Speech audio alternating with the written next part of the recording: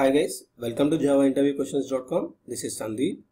Today we'll see a program on how to create an array, how to store elements in an array, and how to print elements in an array.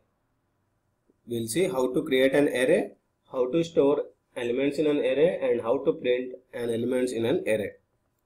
So let's see. First step is I created a class called ArraysDemo, and I'm writing a main method in this ArraysDemo.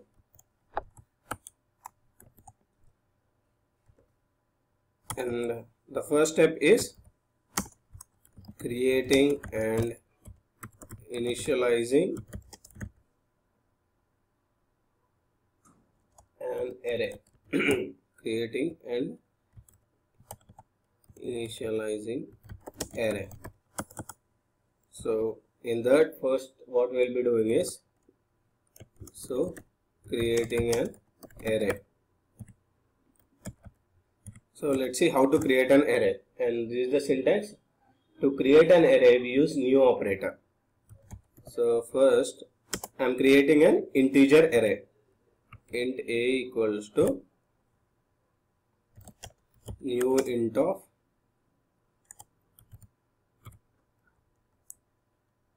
5. So I'm creating an array with size 5.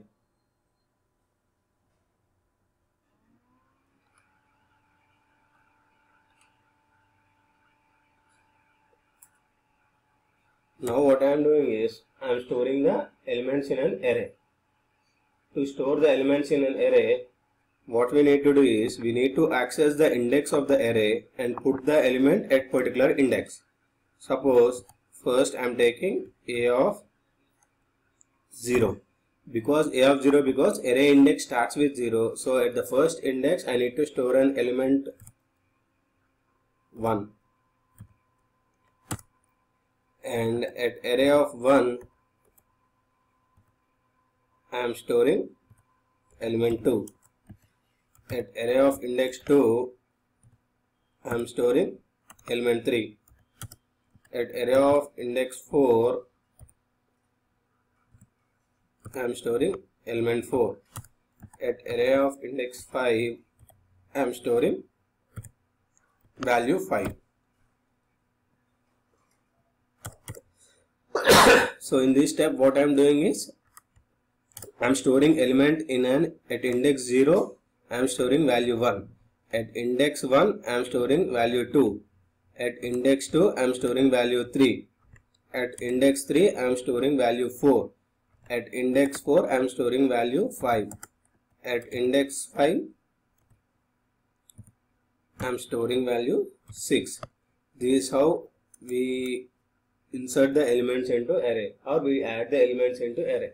So to print the elements in an array, I will be using for loop. So for int I equal to 0, why 0? Because array index starts with 0. So starting with index 0 and I less than a dot length. A dot length method is used to which tells us the number of elements in an array. Suppose in our array we have totally how many elements? 5 elements. Sorry, 6 elements. And I plus plus. So for int I equal to 0, I less than a dot length, I plus plus, system dot out dot println a of I. So a of I. So assume that for first value is 0. Okay, 0 less than a dot length. It is true. So what it happens? System dot out dot println a of 0. That means it prints the value 1. Next, again the I gets incremented, and now I value is 1. I less than a dot length. It is true, and system dot out dot println a of 1, which will print 2. In the same way it prints all the elements. This is how we print the elements in an array. So first step is creating an array. This is how we create an array. Next is adding elements to array by accessing its index, and this is the second step. And third one is printing the elements in array. This is how we create an array, add elements to the array and print the elements in array. Thanks for watching this video. If you like my videos, don't forget to subscribe to my videos.